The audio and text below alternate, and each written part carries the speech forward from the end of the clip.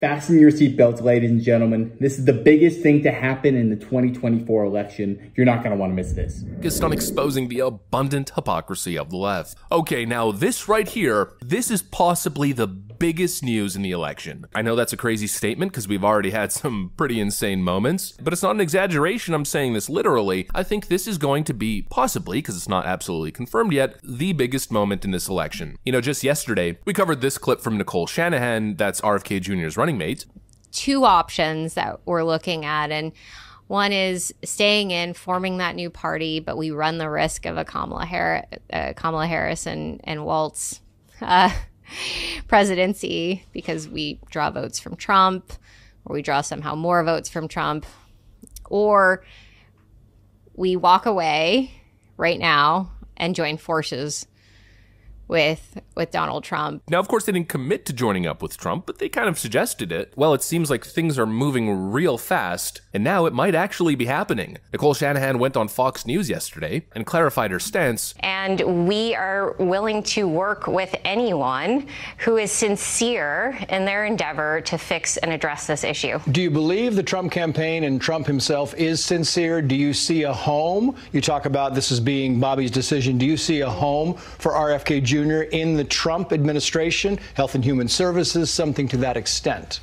I would fully support it. She said explicitly that she would support an RFK campaign team up with the Trump campaign, and now we're getting reports that RFK Jr. is going to address the nation on Friday. Are we seeing a correlation here? Is RFK Jr. going to announce that he's going to drop out of the race to take the fight to the totally undemocratic Democrat Party? I don't know, maybe, but I'll tell you, it certainly seems like that's the case. And if that's the case, this is absolutely, bar none, unequivocally the biggest story in politics right now. People are wondering whether RFK is that selfless enough to drop out and support Donald Trump. I think it's almost a 100% guarantee he is dropping out to support Donald Trump. And the reason being is that both of these men, RFK and Trump, they just love America. They want to do what's best for America. I can almost guarantee if the roles were reversed, Donald Trump only had 3% in the polls, RFK was 40%, and there was a risk for Kamala Harris presidency, Trump would do whatever it took to prevent that. And RFK, I believe, will do the exact same thing because these two men are patriots and Donald Trump is going to graciously accept him. I just know that's the type of person he is. He wants all hands on deck to rebuild this country. So I think this is going to be a fantastic partnership.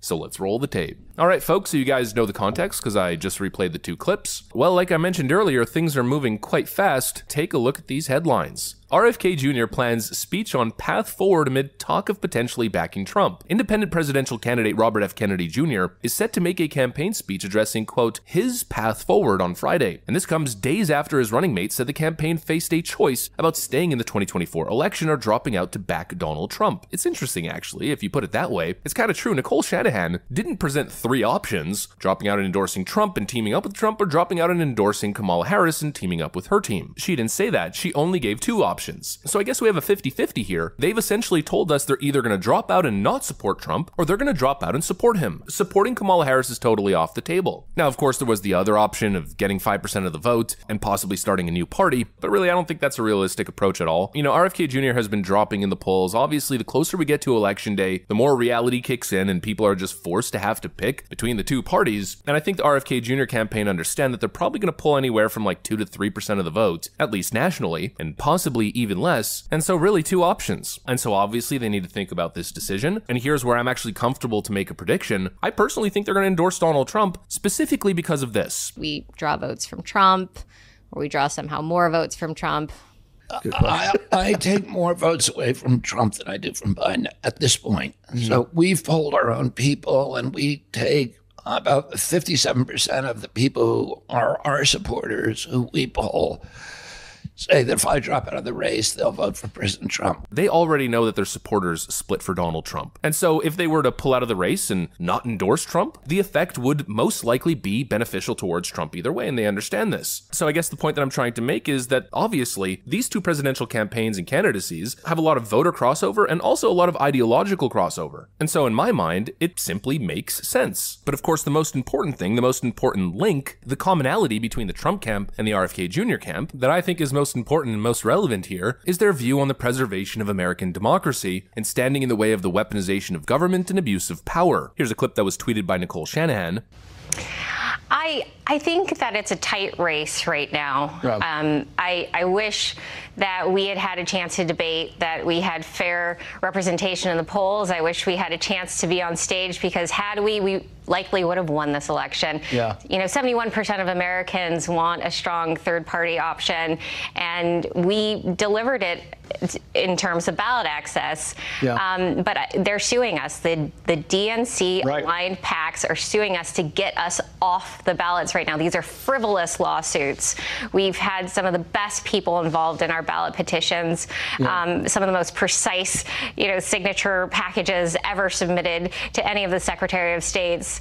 We've overcome so much to get to this point.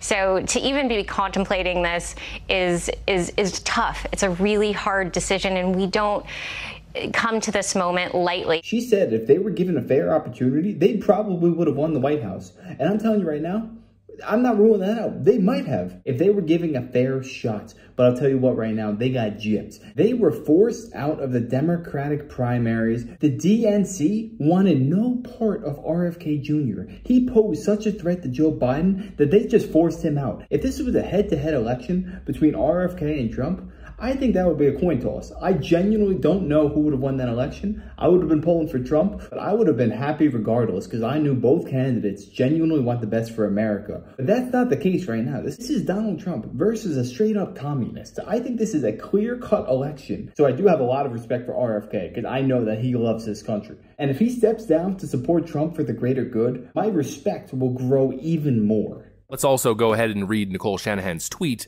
as she released this video on social media to hundreds of thousands of people. She writes, "Trump has had 6 court battles to fight during this election, while we have had 9 and counting across the country. By bringing these suits against political opponents, the Democrats bankrupt the underpinnings of democracy. What the Democrats consider common course to win elections is the kind of normalcy that leads to famine, sickness, and civil war. The country is ready for an administration that represents unity." I mean, I think it's pretty much over. An administration that represents unity. I can't think of something more uniting than Donald Trump absorbing some of the RFK people into his administration. I mean, that alone would be an incredible symbol of unity. Now, I know, many people would have concerns, but he's not a conservative, therefore he shouldn't be in a conservative administration. First of all, I completely disagree with that. You can have people with different ideologies serving in your administration. You just have to be smart about who it is and what position you're putting said person in. It is a completely ridiculous opinion to only have conservatives in your cabinet. Abraham Lincoln stacked his cabinet with his staunchest rivals because he wanted to hear different opinions. That's the way you gotta go. And having RFK in Donald Trump's cabinet